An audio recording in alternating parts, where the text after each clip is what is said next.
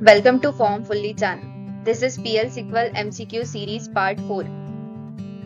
Question 1. Which of these cannot be considered as control structures? A. If clause. B. While loops. C. Constraints. D.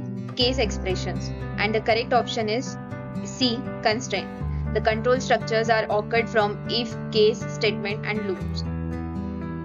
The PLSQL has three types of control structures: selection, iteration and sequence. Selection control structure includes if-then statement, if-then else, if-then else-if statement, case statement and search case statement. The iteration control structure include exit, while loop, for loop. And the sequence control structure include GOTO statement and null statement. Question 2. Which of the following PLSQL functions is used to find the position where a substring starts in a string? Option A. Length. B. InString. C. Concat. D. initCap. And the correct option is B. InString. Question 3. Which of these is the true usage of if clause? Read the options carefully. And the correct option is D.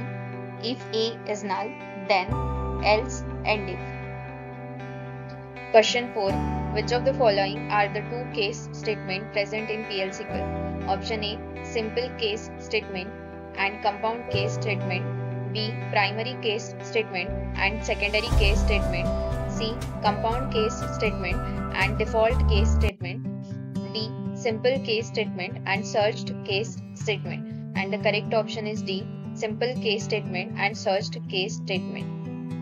The PLSQL has two types of case statements, simple and searched case statement. In structure of simple case statement, we include selector after case keyword, which is evaluated once, and the result of selector is used to evaluate the several expressions like this expression 1, expression 2 and so on. But if you see in search case statement, we don't have selector, and this evaluates multiple Boolean expressions and executes the sequence of statements which are associated with the condition that evaluates to true. This is the example of simple case statement and search case statement. You may use a search case statement when you want to execute a sequence of statement based on result of multiple Boolean expression, and you may use a case statement when you want to execute a sequence of statement based on the result of a single expression. Question 5. Which type of case statements, expressions is this code considered as? Pause the video and read the code first. Options are A. Case statement. B. Searched case statement. C. Case expression. D. Searched case expression. And the correct option is B. Searched case statement. As we already learned about case statement and search case statement in our previous slide, the searched case statement has no selector, and when clause contains the conditions that returns a Boolean value. Question 6. Which of the following is a sequential control statement? Option A. GOTO. B. Loop. C. Exit. D. Case. And the correct option is A. GOTO. The sequential control statements are GOTO, which goes to a specified statement, and null, which does nothing. Question 7. Which of the following correctly represents the if-then-else conditional statement? Option A. Multiple branching statement without fall-through. B. Single branching statement. C. Single branching statement with fall-through. D. Multiple branching statement with fall-through. And the correct option is B. Single branching statement. Question 8. What are the two subtypes of the if conditional statement in PLSQL? Option A. If then and if and if then else. B. If then else and if then else if. C. If then else and if then else if and if. D. If then else and if then else if then else. And the correct option is D. Question 9. Which of the following statement is used to insert, update or delete bulk data?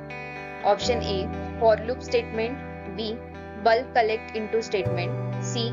Bulk statement. D. For all statement. And the correct option is D. For all statement. Question 10. A dash statement in PLSQL allows you to jump from this statement to a specific statement labeled within the same subprogram within a PLSQL block. Options are A. Jump. B. GOTO, C. Continue, D. Bulk. And the correct option is B. GOTO. A GOTO statement provides an unconditional jump from the GOTO to a labeled block statement in the same subprogram. You can see the syntax of GOTO. After GOTO keyword, we have mentioned the label name. So this GOTO statement will jump to the labeled statement. This GOTO identifies either a block or a statement. This is the simple example of GOTO statement. Here GOTO print now is written. The print now is a label name which is mentioned here. When this GOTO statement execute, it will jump to this statement print now, which will execute this statement. There are some restrictions on GOTO statement. It cannot transfer control into an if statement, case statement, loop statement or subblocks.